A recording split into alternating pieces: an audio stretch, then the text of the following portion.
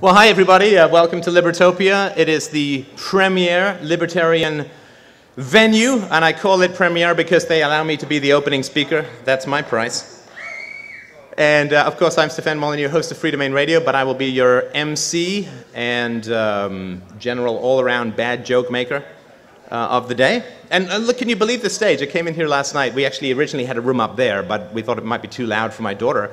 Looked at this stage, and it was like, Billy Idol played here 3 days ago. Can you believe it? It's still sticky. Sticky with post-'80s failure. Oh, come on. And I was trying to think, what good libertarian words could I put to a Billy Idol song? All I could come up with, it's a nice day for some state shedding. Anyone? No? Yeah, that's the best I could do. This is why Billy Idol gets a musician and I don't. So a couple of announcements, I guess, just before we get started. Please remember there is a food truck full of most excellent food just up the ramp there. We invite you to get to know each other. Right? This is a great place for networking and finding friends and people you can activize with.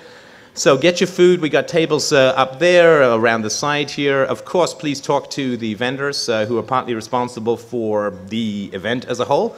So I hope that you will check them out. I'd also like to put a special shout out to Mark Victor, who is a premier sponsor of Libertopia. Of course, he's one of the best attorneys for freedom that you will ever come across. And I know, just looking in the audience, that there are some of you who need him. I'm thinking of you, that whole row, and this whole side. In fact, this whole side, don't just take his card, just take him home. You'll need him on a permanent basis, I think. And also, we have Liberty Coin and Precious Metals sponsoring the Sovereign Awards, which is the lunchtime event today. 3 great liberty activists are getting lifetime awards. And we still have some tickets left for that if you would like to pick up some tickets. It should be a really, really enjoyable event. And you can just go behind the stage here and to the groupie pit, and you can pick up some tickets there. I hope that you will do that. So we're just going to ramble a little bit more. I just wanted to mention that if you have a desire to come up and speak, this is a great audience. And remember, all of this is being recorded, which means that you will be prestigiously displayed on YouTube until the end of time.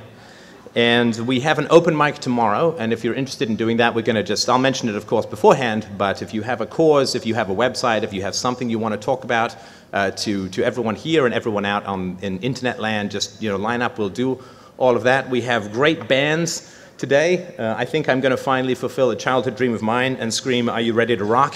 at an audience, and then unfortunately not sing. Well, fortunately for you, not sing and exit the stage. So we've got all of that going on. We're going to try and keep things on time.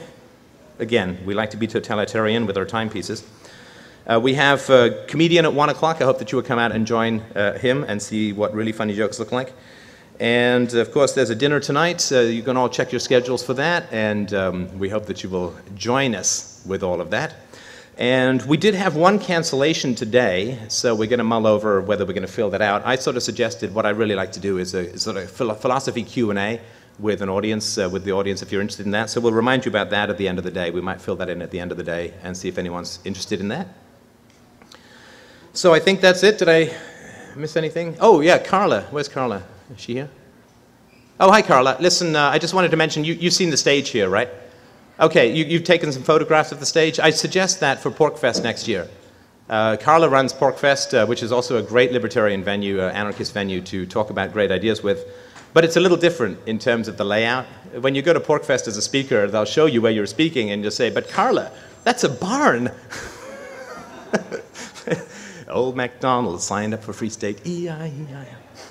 But it's a great venue too. So yeah, just wanted, this is of course now, this is what I expect. For every time that I speak, this is what I'm going to be looking for. And Billy Idol will have to play there 3 days before, just so you know. All right, so I'm going to start with a brief little case. I'm going to make a case for a particular argument or intellectual approach. And of course, I hear the lawyers in the audience, of which there are more than a few, say, "Case, ooh, now I can object." Please don't object. Please, because you're much better at it than I am. So, I don't like to stand here the whole time because I like to make it challenging for the camera people. He's going this way. No, he's going this way. So, I would like to make a case for not being patient. in your activism? Look, I've just do we have a lot of activists out there, like people who are doing stuff, chaining themselves to politicians so that you can sneeze every time they lie, whatever it is that you're doing? Okay, good. So for those of you, and look, the reality is we're all activists of one kind or another, whether you're filming one of the cats in blue, or you're simply talking about freedom with people in your life. Everybody here is an activist of one kind or another, because once you have the truth, it's something that you inevitably need to inflict on everyone else. And I mean, I grew up in England, but I think it's a similar thing here, where if you're an activist, a lot of what you get back when you talk about freedom and nonviolent solutions to social problems, a lot of what you get back is, be patient. Don't go too fast. For everything, there is a season. Good things come to those who wait. Don't be too pushy. Don't alarm people. You have to wait for history to kind of get behind you like a current pushing salmon up a stream or down a stream. And I heard a lot of that, and I believed it, I think, for quite some time, that I didn't want to get too pushy, and I wanted to wait for sort of some historical wave to sort of catch me and move me forward and accelerate me, like maybe it could be in a yacht and just wait for social change to fill the sails, and all I'd have to do is steer. And after waiting for that for quite some time, I realized that it was a trap. It was a trap. It was not something that was designed to actually get me out there changing the world or working to change the world, but it was a counsel of patience that was a really, really bad idea. And there are a lot of thinkers out there, Hegel, Marx, other thinkers, who believe that sort of historical determinism, that there are these big movements of class conflict or the world spirit or whatever, that's what changes things, and we're all kind of carried along in this big tide of change, and we can maybe paddle a little bit this way or that way, but we are not the tide. All we can do is navigate the tide or the wave. And that diminishes willpower. Willpower. And we'll come back to that right at the end, but that diminishes our willpower. And what it does is it gives us this idea that if we wait, then some sort of momentum will make our job so much easier. And I'm here to argue strongly against that. Because I always sort of ask myself, if you want to change the world, the first place I go to is I say to myself, okay, if I want to change the world, what do the rulers do? What do the people in charge do? Do they wait for social momentum to get behind them? Did the creatures from Jekyll Island wait for the historical dialectic to get behind them to create a central bank? No. They slithered off to an island, they conspired, they made it happen. They willed it, and from that will came their power. When politicians want to get something done, do they just wait for the will of the people to manifest itself? Move them forward to their objective? No. Pass a law. They get all the guns in the world, pointed at all the people in the world, and say, do it, or we'll cage you. That is not waiting for history to get behind you. That is making things happen. The people in charge make things happen. They will it, and they will it against the will of the people. Because almost all laws are the exact opposite of what people want. Because if people wanted it, you wouldn't need a law. You don't need a law that says, sex is good and I like chocolate.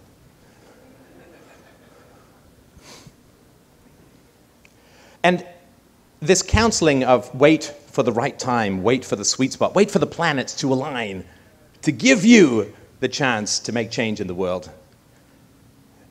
We'd never teach that to our kids. I mean, this is another thing that I look at when I think about change, is what do we teach to our children? I think it's important. So if your son doesn't do his homework, I mean, can you imagine saying to your son, okay, so here's what you do. You go to the teacher and say, listen, sorry, teach, the historical zeitgeist didn't really get behind me finishing my math homework, so I wasn't able to complete it. Would the teacher say, hey, you know, historical zeitgeist, I got it, that makes sense? No, it'd be like, hey, you didn't choose to do your homework, too bad for you. Mom, I'll clean my room as soon as the dialectical materialism gives me the momentum to complete that task. Nobody would believe that at all. Or at work. Oh, man, I wish I could have finished that report, my boss, but The will of the people just wasn't there for me. I couldn't make it work. No, nobody would believe that. Or with a cop. You see, the world spirit was getting behind me, making me speed, officer. I'm sorry about that, but what can I do? I'm a helpless pawn of historical forces. Nobody would believe that. And so if that's what we teach our children and that's how we live our life, I think it's reasonable to say that that's how we should focus the energies of our activism. Because there have always been these two ethics in the world. The ethics for the rulers, which is around willpower, domination, control, getting things done, forcing people to do things, making things happen, making history, making the world, making the future, shaping it through the force of aggressive will. I believe in the will. I don't believe in the aggression. But that's the way the rulers do it. That's the eye for an eye. On the other hand, there is the ethic for the ruled, for the serfs, for the slaves, for the taxed. And that ethic is bide your time, be patient, don't rush. Social change takes time. Wait for the right momentum. Wait for something mysterious to coalesce behind you and push you forward. Never going to happen. And it makes perfect sense that the rulers would invent that ethic, because when you take power in society, you set up a dangerous precedent as a ruler, which is other people can take power in society, right? If you become the ruler as like an aristocrat is just an excellent murderer, you have to set up this ethic for those who come after you. I took power by force. I took power by violence. I took power by will. Well, every ruler gets old and weak and roomy and blind. And so they have to set up this ethic that says, well, I took power by force, but now you must wait for the right moment. And that right moment will never come. So it makes sense to me that the rulers would set up an ethic which says to everyone they rule over, you should not will change in the world, you must wait. And it used to be that they would call this the will of God, right? That they would say that the king is divinely appointed by God, by the deity. And you cannot disobey the king because that's the same as disobeying the deity. That's what differentiates him from you. But then, of course, the Enlightenment happened and the scientific revolution happened, and a lot of people said, I'm not so down with the deity anymore. They said, that's okay, we got a backup plan called the will of the people. I represent the will of the people, and therefore you can't go against me. Or if you want to change society, all you have to do is convince the majority of people to agree with you. So I bribe them with all the money in the world, and all you have to do is sway them with your words, and everything will change. They know that that's impossible. So they're comfortable with that, because it gives you the illusion that you can change things, but it sets up a situation where changing things becomes impossible. And I view it sort of like this. It's sort of a dialogue that you have with society. It may be spoken, it may be unspoken, but it's a dialogue where you say, I think that we should do things peacefully. I think we should do things voluntarily. I think we should put down these guns and start reasoning with each other rather than forcing each other, rather than passing laws, rather than printing currency, rather than bribing the brain dead with the money of the unborn. I think we should reason with each other. And they say, oh, that's interesting. Okay, I know what you can do. There's this train station over the hill down the valley. It's kind of dusty, kind of cobwebby, a couple of hippies down there, maybe a few neocons. And you go down to that station. And don't worry if the tracks are rusty, and don't worry if there are birds' nests on the ties between the tracks. Don't worry about all of that, because don't worry, there's this train coming that's going to make your job so much easier. And that train is called coalescing social consensus, or something like that. It's the movement of history. It's the tide of change. That's going to get behind you. And that train's going to come along any day now. And all you have to do is get on that train, and you can just go, and the momentum will be with you, and the people will be with you, and everywhere you go, everyone's going to cheer, and everything that was opposed before will be accepted now, and everything that was resisted before will be supported now, and it will be like going down a greased ice chute. You won't have to climb up painfully. It's going to be like luging. Wait, you guys from California, what the hell does luging mean to you? Imagine being a penguin in a tube of ice. That's luging. But that train never comes. That train will never, ever, ever come. That's why they're happy with you going down to that station. Or going to, let's use a metaphor from the outdoor venue, going to go sit in a yacht. I'm going to sit in a yacht and have my hand on the tiller. I'm going to be ready to go. Hand on the tiller. That wind's coming. Ooh, I can feel it. It's coming. It's not here yet. It's going to be here soon. It's coming. Wind never comes. You just sit there. Because all you want to do is steer with some momentum behind you, but that momentum will never come. The momentum never comes. The momentum has to be made. It has to be willed. There are no shortcuts. There is no easy path. There is not ever going to be a momentum that makes the ideas of peace and voluntarism and statelessness and freedom palatable to people. Everybody will tell you, wait for the right time. And the only reason they will tell you to wait for the right time is that they know for an absolute certainty that that right time will never come. And you will grow old and dusty and roomy, and you will have cataracts waiting for the train, waiting for the wind, waiting for the right time to come, which is never coming. So,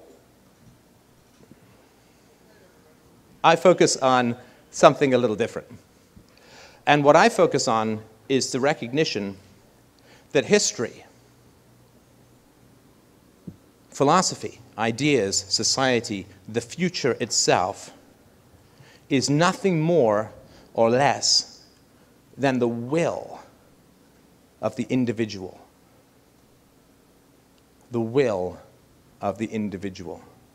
And what looks like social change, what looks like a general movement, is simply the wake left behind by the will of the individual.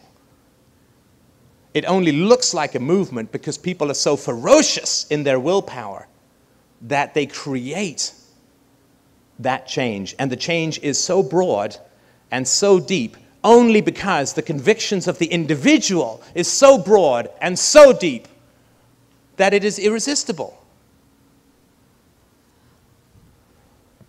And the one thing that we do have in terms of momentum, I argue, is that history and the mind and society and humanity as a whole, we tend or trend towards consistency. When you write down all men are created equal, sooner or later, you have to get rid of slavery, because that is the more consistent position. Throw women and children in there, and we're in Shangri-La.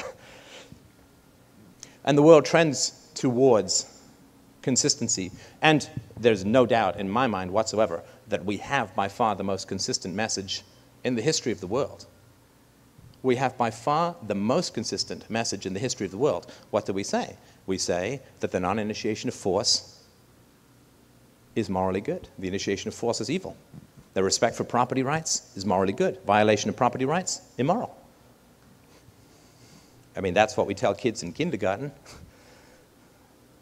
So we have the most consistent moral message out there.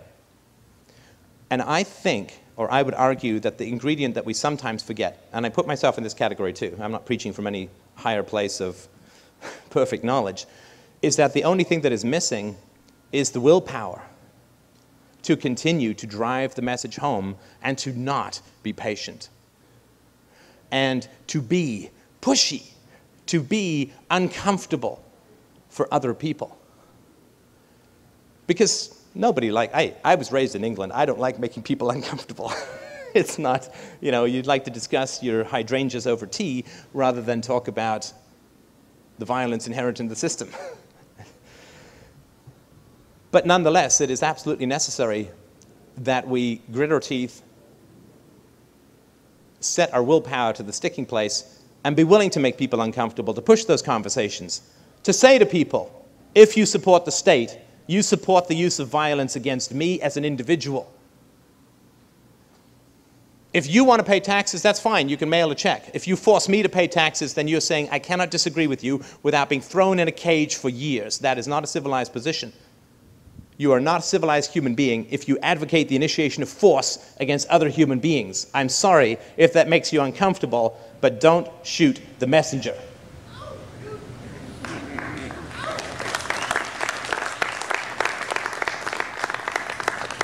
The guy who tells you that you are ill is not the guy who makes you ill. He is the guy who makes you better. The person who tells you that you support violence if you support the state is not the person who makes you bad. That is the person who can make you good by identifying the corruption that you support. And there is an enormous amount of discomfort in the moral conversation of mankind.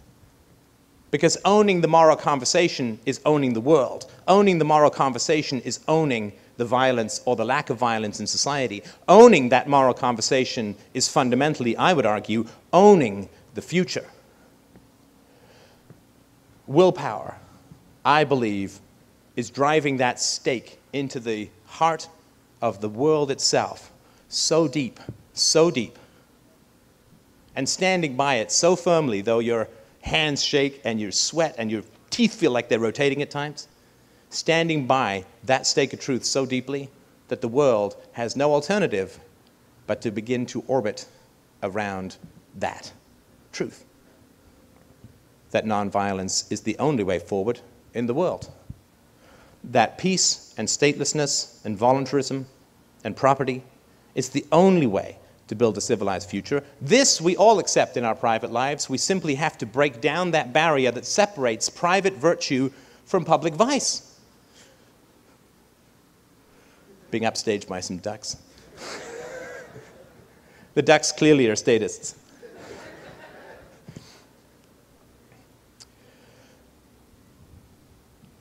If we can break down the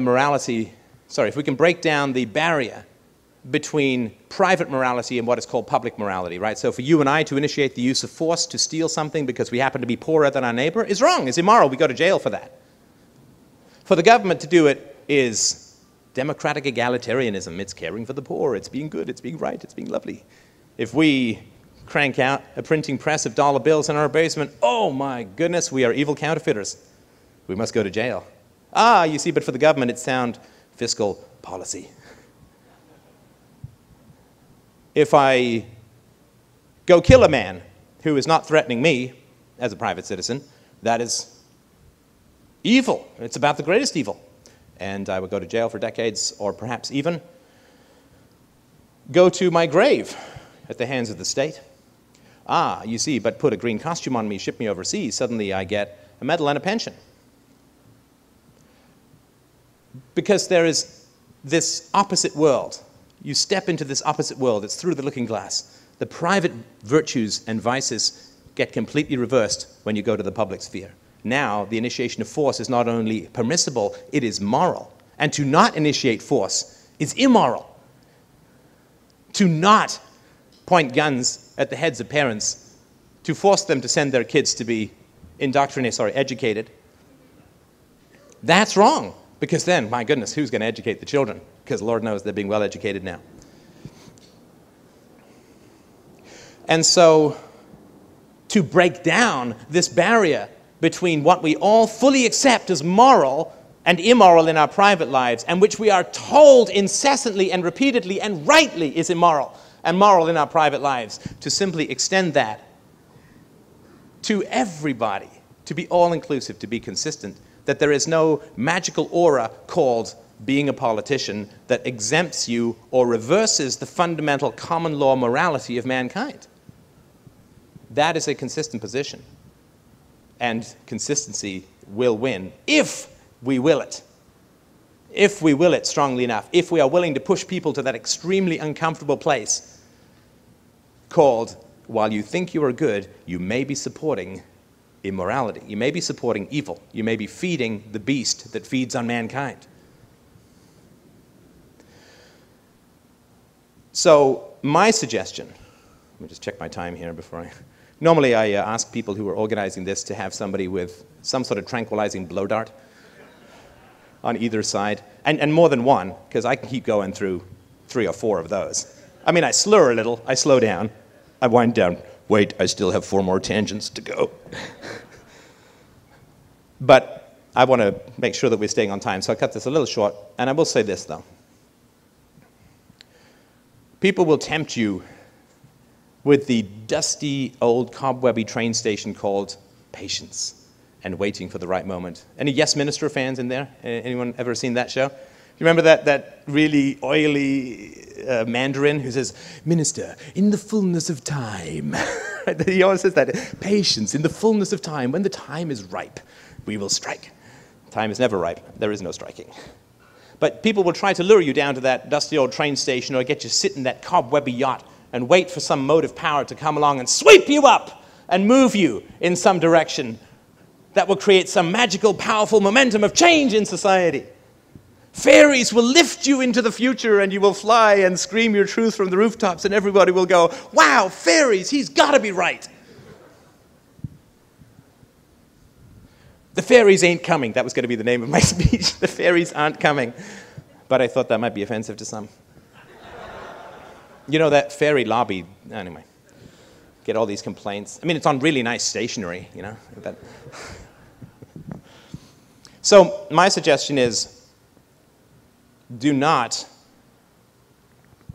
wait for some external tide or train or wind or momentum or any external power. We don't wait for the tide. We have to be the tide.